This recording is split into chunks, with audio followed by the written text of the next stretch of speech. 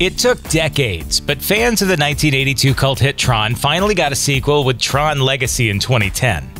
Not long after, Disney announced a third movie, codenamed Tron Ascension, was in the works. Then, nothing. And the studio reportedly pulled the plug in 2015. At this point, it seems Disney might be waiting another 3 decades before considering its next Tron movie. Here's a look at why there won't be another light cycle trip around the grid anytime soon. Box office dud. Tron Legacy earned $400 million worldwide on a $170 million budget. And while that's a lot of money for the sequel to a 30-year-old cult hit, it still wasn't quite enough to launch a franchise. For the sake of perspective, Disney's live-action Alice in Wonderland was released in the same year as Tron Legacy, and it brought in more than $1 billion at the box office. $400 million might sound like a lot, but Disney is used to making a lot more. Not Disney enough. When the Tron sequel was axed in 2015, Disney's release calendar was already booked pretty solid with tentpole releases like Cinderella, The Jungle Book, Beauty and the Beast, and yes, another Alice in Wonderland. What's the common theme here? Outside of the Marvel movies, Disney's live-action slate is almost exclusively remakes of its animated hits. Disney knows what works, and going with a proven story that fans already love is far less risky than rolling the dice on another Tron. Unless, of course, they can find a way to shoehorn Iron Man into there.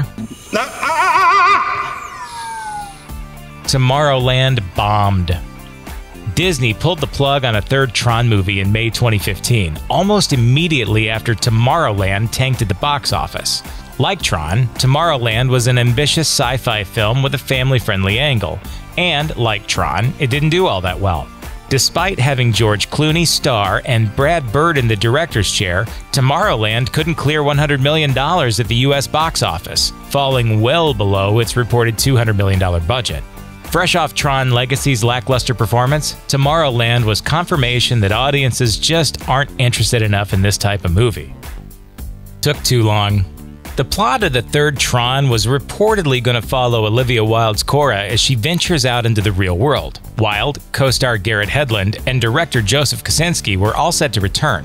But when filming was about to start in late 2015, Disney shelved the project. At that point, original star Bruce Boxleitner said he was no longer interested in making another Tron after seeing how Disney was treating the franchise. "I'm done with it. I've moved on. I hate to say that, but it's been too up and down for me. And if they did move forward now, it'd be pretty hard to make a Tron movie without Tron." Tron Uprising crashed. In 2012, Disney XD launched the animated series Tron Uprising to tie into the world of Tron Legacy and potentially set up a new live-action sequel. The show was actually pretty good, but after launching with nearly 2 million viewers, the ratings took a nosedive to around 300,000 by the time the first season wrapped. If Disney was looking to the series as a proving ground that fans wanted more Tron, it pretty much proved the opposite. Difficult proposition. Difficult proposition at best. Toy troubles. Disney makes a lot of movies, and it also sells a whole lot of toys. A lot of tie-in merchandise was launched alongside Tron Legacy in 2010, but the toys and games were never really big sellers, which closed off a potentially huge financial avenue for Disney and its partners. The Tron Evolution video game, which served as a prequel to Tron Legacy, sold a mere 190,000 copies, which is pretty terrible for a hyped game built around what should have been a hot property. Waiting game. The time might not be right for a new Tron sequel now, but what's old will be new again eventually, right? Franchises like these tend to come back around after a while in Hollywood, and it stands to reason Tron will be no exception. If it ever does, it sounds like at least they have a great script ready to go. Yeah, between us, they were like, this one's going to blow Legacy out of the water.